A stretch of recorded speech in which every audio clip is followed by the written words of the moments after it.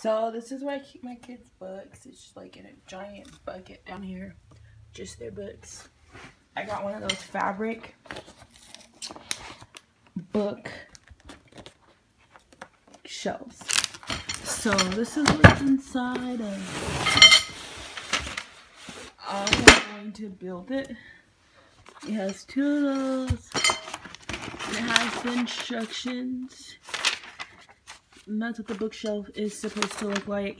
You can get this off of Amazon for 26 bucks.